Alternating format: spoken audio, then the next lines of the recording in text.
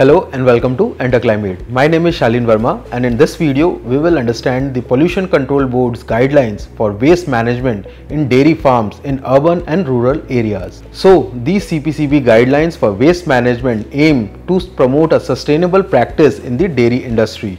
In the past 2 decades, the dairy farming in India has become a crucial source of additional income for millions of rural families and has emerged as an important business activity for small-scale farmers. Now, as per serial number 87 of the notification released by CPCB in 2020, dairy farms have been categorized in the orange category. Standalone or isolated dairy farms with more than 15 animals have to obtain CTE and subsequently a CTO in the orange category. These establishments include those dairy farms where mulching animals are housed to produce milk or distribution and supply it to dairy processing plants.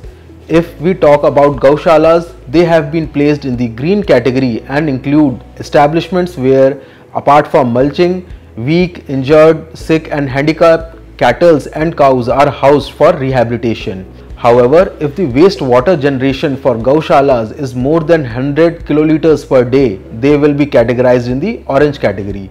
Both these entities will have to follow the guidelines of the environmental management of dairy farms and gaushalas issued by the CPCB.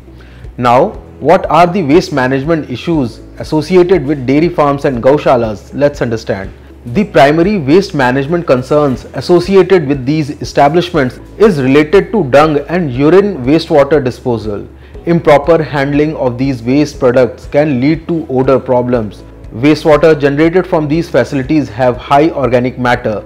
Bovine animals, which have an average weight of around 400 kgs, can produce 15 to 20 kgs of dung and 15 to 20 liters of urine daily.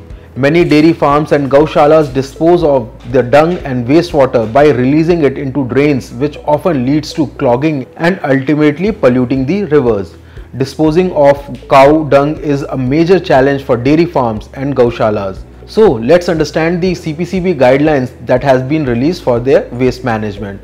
The first includes solid waste management. As this waste predominantly composes of organic materials such as cow dung, feed residues and bedding waste, these wastes are not inherently hazardous, but they require proper handling and disposal. The following are the guidelines for managing solid waste in these establishments. Regularly collecting dung to keep the area clean and prevent unpleasant odors. Properly sanitizing and disinfecting dairy premises and the surrounding areas. Collection and storage of solid waste to prepare for proper treatment. Disposal of hazardous domestic waste such as vaccines, vials, medicines and syringes according to the provisions of the solid waste management rules and the biomedical waste management rules. Avoiding the washing of dung, feed residue or other waste into drains to avoid clogging. The local bodies should ensure that untreated waste is not released outside the dairy premises. Now, some recommended disposal methods for waste management in dairy farms include composting or vermicomposting, biogas or compressed biogas, also called CBG production through anaerobic digestion, manufacturing of dung wood to be used as fuel. Now, let's understand the guidelines for wastewater management. So, the owner of the premises must ensure to manage the water use efficiently by limiting it to 150 liters per day per cattle for drinking, bathing and cleaning services together.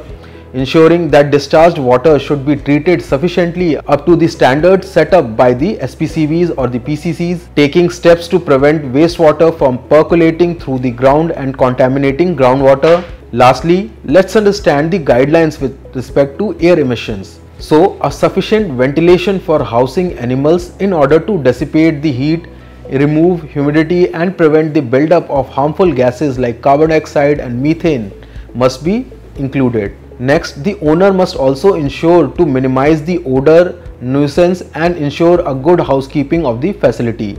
Next is to ensure adequate space for the animal movement, resting, feeding, watering and ventilation. Next, to modify the quality and dosage of feed, forage, supplements to reduce the enteric methane generation from livestock. And lastly, to plant trees or developing green belts that can act as a barrier against the spread of foul smells or noise originating from dairy farms and gaushalas. Now, there are specific siting guidelines issued by the CPCB that will be applicable to new dairy farms. At the same time, the existing establishments are also to take appropriate pollution control measures in the same regard. So, dairy farms and gaushalas should be located outside the city-village boundaries at least 20 meters from residential dwellings and 500 meters from hospitals and schools. These facilities should not be located in flood-prone areas subject to flooding at a 1 in 25 year or more frequent levels to avoid contamination of water bodies. Dairy farms and gaushalas should not be located in areas with shallow groundwater depths of about 10 to 12 feet, particularly in alluvium areas, to avoid the contamination of groundwater. Now, the dairy farms and gaushalas may be allowed to follow the minimum distance criteria as shown in the table. So this was all for today's video. For more information on this topic, contact our experts from the contact details provided below. It is advisable to take the experts' advice in waste management in dairy farms.